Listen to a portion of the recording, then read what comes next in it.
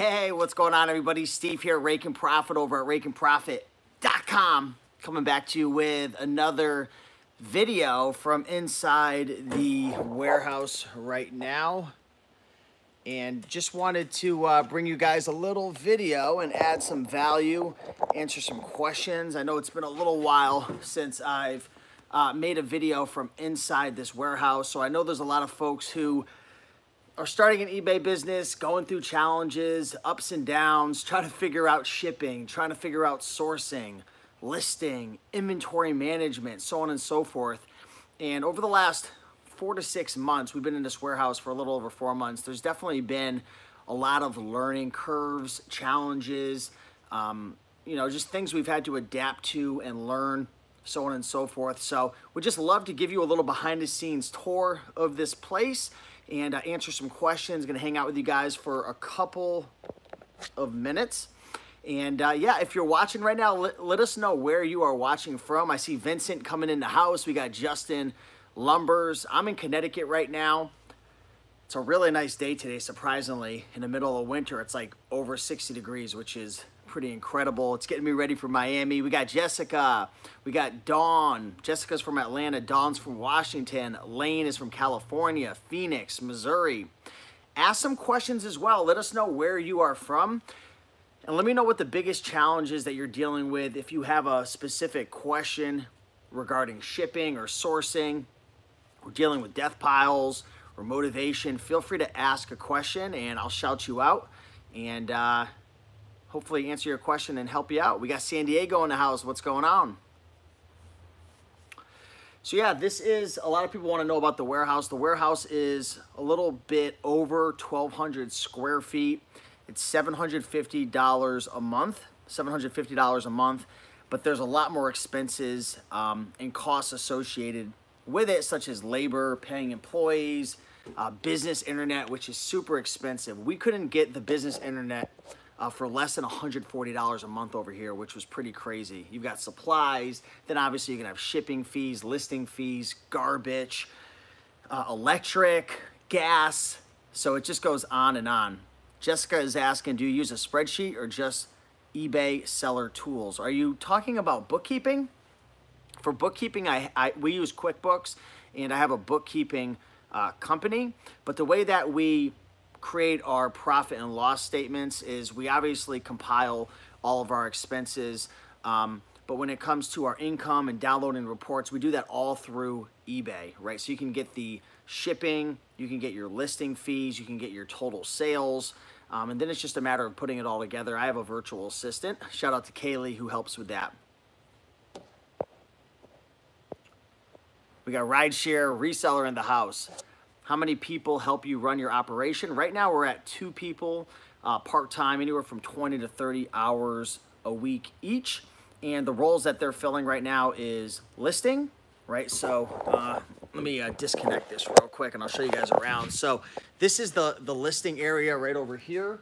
We've got 2 Amazon Basics photo cubes. If you go to rakeandprofit.com/cube, you can actually check those out. They're really cool. They're like $100 and they're great. They all light up. I don't have for some reason the outlet's not working right now, but it lights up. It's great. It's awesome. We've got a little shipping area with some supplies, some rubbing alcohol, tape measures, scissors, so on and so forth. There's a big mess going on right over here because, well, I just sent out a couple Amazon shipments. We've got some packages that are going out for tomorrow. And then we got a big mess. This is my little office area. It's a little crazy over here right now because I've been shipping out a bunch of products. So we got the Dymo printers, the MacBook Pro. You know, you got to stay hydrated. Health is wealth in 2020. Got a bunch of water right here. And then we have a little coffee area. And then this is where all the magic is being stored. We've got about 700 items listed in inventory right now. Much of this is consignment product. We do have items from pallets that we just, well, we almost finished processing the pallets. We had like 7 pallets, so we're pretty much all done with them. This is just some of the stuff we're lotting up together. And I'll show you how big some of these pallets are. This thing's huge. So this thing, well, this thing was like way up here, but we had to cut it down to get into it. A couple little big items in there we haven't processed yet. Just some stuff over here we still have to process. We got some supplies. Things are a little messy right now because I've been going crazy processing some Amazon stuff and products, and it's a little crazy in here right now. It's a little messy, but hey, like someone said in the comments, it means you're busy. What's up, Michael? Jessica says, I'm going to look into QuickBooks. Yeah, QuickBooks is good. I would recommend, though, if you're selling on eBay, GoDaddy Bookkeeping. GoDaddy Bookkeeping is great. It's only $100 a year, and it'll link up to your eBay. It'll link up to your credit cards, your bank account, and it's awesome. And then you could separate all your expenses from, you know, the products that you buy to listing fees to shipping fees to office supplies, so on and so forth. So G. Ferris is asking, are you going to keep this going after the move? The plan is yes, but I'm not going to lie to you guys. There's a lot of challenges with the move. So the goal right now is to move forward with keeping this open. And I've got someone who's helping me out on the ground while I'm gone. But if you can see back there, we got one, probably, hold on, let me see if I can flip this camera around. So we got some security cameras installed. So there's one. There's two, and then all the way in the back, that's three, and then we have one outside. So we got some security systems that are installed, and if you guys are wondering what security I'm using, it's called Nest, company's Nest, and it's really cool. You just access it from your app. So anytime I'm at home, if there's movement, anything like that, I get notified, and it's pretty cool. So we're using the Nest. Security cameras to kind of keep an eye on employees, to keep an eye on shipments, to keep an eye on, that just freaked me out for a second. I'm like, who's in my warehouse? It was a mannequin right there. Getting crazy. I'm getting crazy all alone in the warehouse by myself. But I forgot what else I was saying, but yeah. Oh, the goal, oops. Canadian Reseller is now a moderator for your channel. Holy crap, I just made somebody a moderator. All right, well, you're a moderator now, man. Canadian Reseller, moderate the feed for me. All right, so.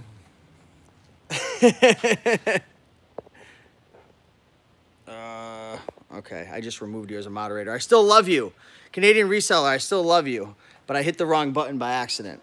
All right, let me see if we got some questions. What kind of pallets? So in here, there was a lot of medium-sized products. One of the pallets was supposed to be a quote-unquote high-end pallet, and they told me, oh, it could be MacBook Pros, this and that, GoPros. It could be really good stuff, and it came from a good source, and it was a bunch of shit. It was not that good. So I'm kind of burnt out from the pallets. I don't trust what anyone has to say about pallets at this moment, and I don't even want to come within 10 feet of a pallet, especially based on like the charges I was paying for freight. It was, I don't want to get into it.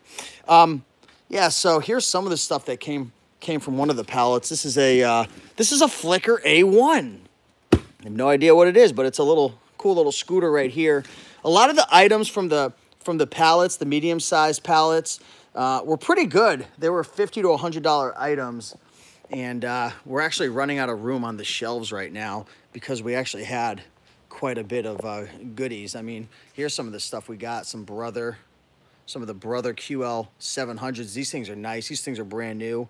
We've got all different types of stuff. This was just a random electronic bin of crap that we got from the pallet that we decided to just sell in a lot. I mean, we got squatty potties. We got all types of stuff here. There's all types of products that we sell, from toys to, you know, baseball mitts. Right, this is a Savers find. We got DVDs, CDs. We got laser jet ink. This is a dog bed. We got a dog bed. It's like a 6-foot dog bed, right? All types of products, as you can see, that we're selling here at the warehouse. Let me see what we got for questions. Let me roll through some questions. Where are the questions at? It's like hard to see them. For some reason, the questions are like off the board now. Either way, it's all good. But yeah, if you got questions, ask away. Bulk books. I have a lot of friends who are having success with bulk books. I'm not super educated when it comes to bulk books, but there's people out there that are making it happen. The only thing I'm going to say about it is the people that are doing bulk books, they have warehouses, they have employees, they have a lot of overhead, and you've got to be really good at processing books. If you guys don't follow Reezy Resells, check him out. He's a stone cold killer on YouTube, good friend of mine. Love me some Reezy Resells. Definitely an inspiration to a lot of us, but he's been getting into bulk books. And, you know, he's got a warehouse, overhead. He's spent a lot of money, getting his business off the ground, buying forklifts. And, you know, it's inspiring to watch his journey. So it just depends on what you're looking for in your business, right? Are you looking for more of a lifestyle business? Do you want low overhead, high overhead? What's your risk to reward tolerance? So on and so forth. I gotta plug this phone in the wall real quick because I'm gonna lose you guys, and I don't want to lose you guys. If you guys are enjoying this, do me a big favor and smash that like button. All right, there we go. What's up, Betty in Indiana? Junkman says you already have all the knowledge to add bulk books to your model, but I'm moving to Miami, so it's kind of tough right now with my goals and whatnot. Wow, I'm making you guys so dizzy right now. I know, I apologize. I'm trying to read through the comments. How come you're moving? Canadian resellers asking. Go watch the video. I put out a video. I'm moving to Miami, or else it'll be a long response. Quick question from Frank on your first link in the description for free template and listings. It says 404 error. Am I doing something wrong? I'm not sure. Maybe the link expired. I will check that out after this video. Take a nootropic for overcoming procrastination. I've looked into nootropics before. The only nootropic I've really used, nootropic, I don't know how to pronounce it, is L-theanine. I know it's like very low level, but if you mix L-theanine with a cup of coffee, it gets you going pretty good.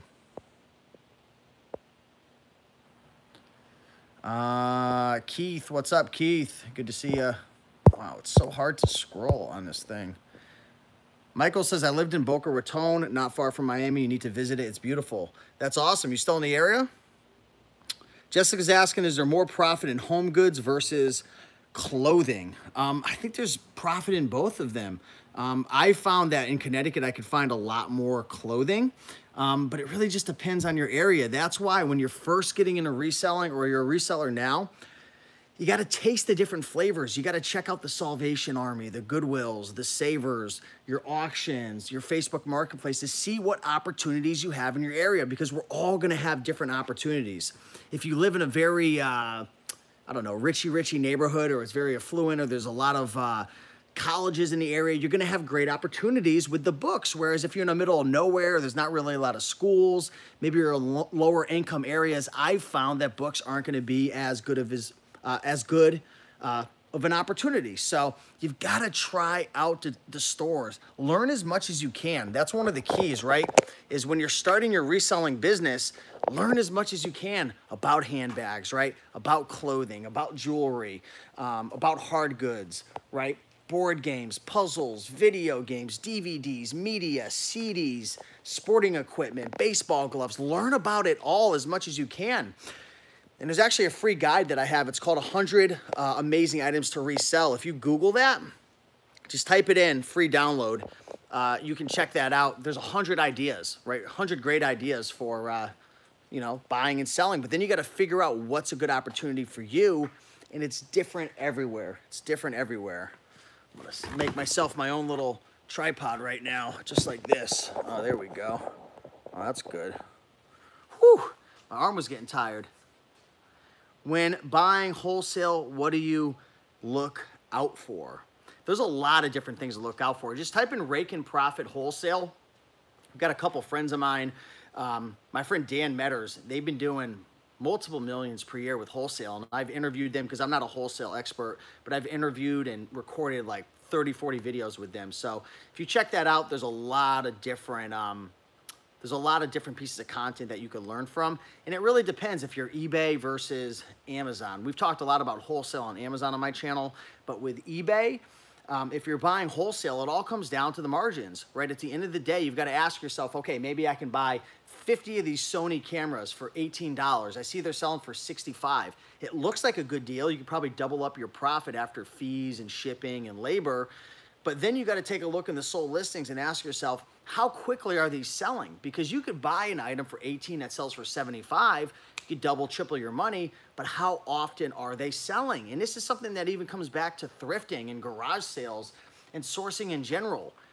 High profit is great, but it's not always gonna be the be all end all. If it doesn't have a good turnover, if there's not a good size market for it, you could be sitting on these items, right? So that's why when you're new, I prefer, not going super deep on an item. I'd rather go wide. What does that mean?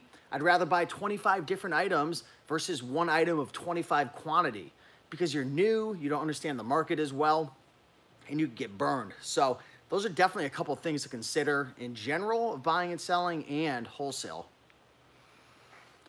Do you have a Facebook group like Reezy and Romer? I don't right now, just because of time constraints, and I know how much time guys like Reezy Resells, Romer, Rockstar Flipper, I know how much time they put into these groups, so I've kind of just hesitated on it, but I've thought about it. But right now I don't, but definitely check out those guys' groups. They've got some really, really good content in their group. And it's great to surround yourself with like-minded people. Get around people who are going places, who are going to similar places that you want to arrive at, whether that's a $5,000 a month business, or a $10,000 a month business, or just starting an eBay business or an Amazon business. This is important to surround yourself with as many positive people as you can, because you're gonna hit challenges. We've hit plenty of challenges in this warehouse. I'm looking around and I'm looking at our inventory. I'm looking at, our shipping area. I'm thinking about the employees that we've hired.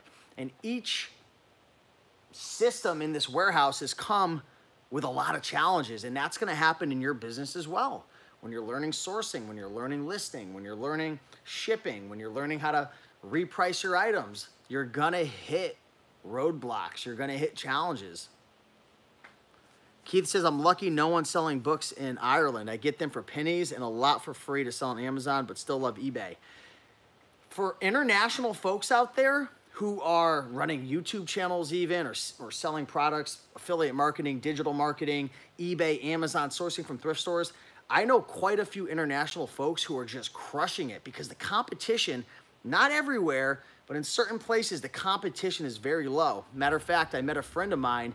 He's making over he's on pace to do $150,000 profit just this month selling his course. He teaches people how to start social media agencies. And you guys get hit by all the Facebook ads. It's really competitive. It's actually very tough to sell courses online right now, unless you've got yourself a real nice competitive edge. But this guy is crushing it. I'm gonna try to interview him soon, because it's crazy what he's doing. But he's in Germany.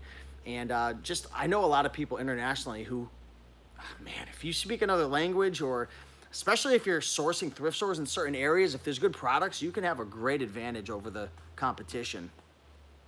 What about designer handbags? I'm not an expert when it comes to designer handbags. I know there's a lot of money in them if you know how to tell what is real and what is fake.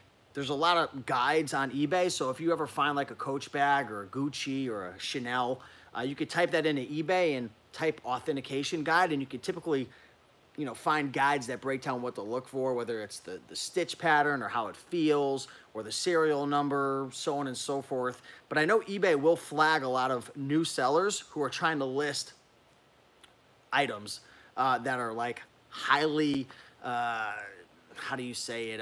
They're counterfeited often. They're like kind of dangerous items to list, because there's a lot of fakes out there. If you know what you're doing, it's a great opportunity, and I see these bags all the time. I just stay away from them because I don't want to get my account shut down, and I've been tricked and I've been fooled in the past. So sometimes you just got to focus on your strengths. What's up, Sandra? What about a Clive backpack? Man, my buddy Mike Busby, he crushed it. He crushed it with that. Did you guys see that video? Those Clive bags, crazy. I've never found one of those. How do I scroll up? Let's see. Here we go. Any suggestions for starting a local reselling meetup group? We are so secretive of sources, but networking. makes the magic. Well, if you want to create like a group or something, there's obviously like meetup.com and there's different websites, like probably on Facebook Marketplace and Craigslist, where you can start to accumulate a group. But the best way that I found is by building a brand. So putting out free content on YouTube, Facebook, Instagram. Instagram is great to connect with people.